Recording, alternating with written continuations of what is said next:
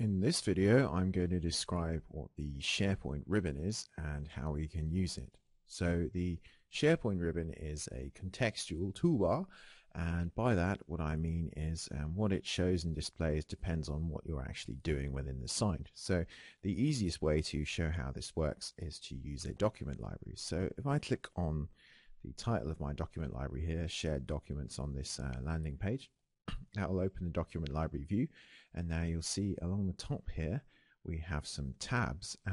We've got a tab heading there that says Library Tools, and then we've got two sub tabs, Documents and Library, and this has appeared because we're working in a document library. So if I click on the Documents tab, that shows me all the options I have for my documents. So I can create a new document, I can upload a document, I can email a link to a document.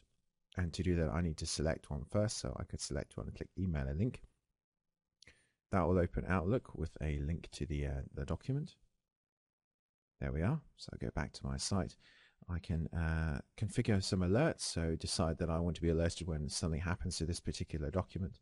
I can download a copy of it, send it to several locations. So another location within the site. I can also initiate a workflow on the document, or at the right here, tag it as described in the My Sites video. If I was to click on the Library tab there, then we have options for the entire document library. So we could email a link to the actual document library, configure alerts for the document library, create an RSS feed for the document library. So that will take you to a page with an RSS feed, which we can put into an RSS viewer, which will show you changes to the document library. We can connect it to Office so that it appears as a location to save to from our Office applications. We can connect it to Outlook so it appears in our folder list, export the list to Excel, or also open with Explorer. If I click on that, it will present us with a view of the documents in Windows Explorer.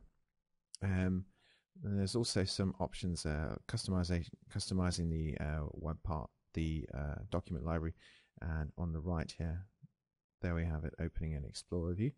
And on the right here, we can change, if we have the correct settings, we can change the library settings, change the permissions, and perform workflow settings on the library. So that is really how the ribbon works, and it appears and changes depending on what you're doing. So if, for example, I went to the home page, I went to Site Actions, Edit Page. Now you see we've got a ribbon here for the editing tools for the page and elements we can insert in there. So it really depends and changes on what you're currently doing and working on in the site. So that's an overview of the SharePoint ribbon and how it works.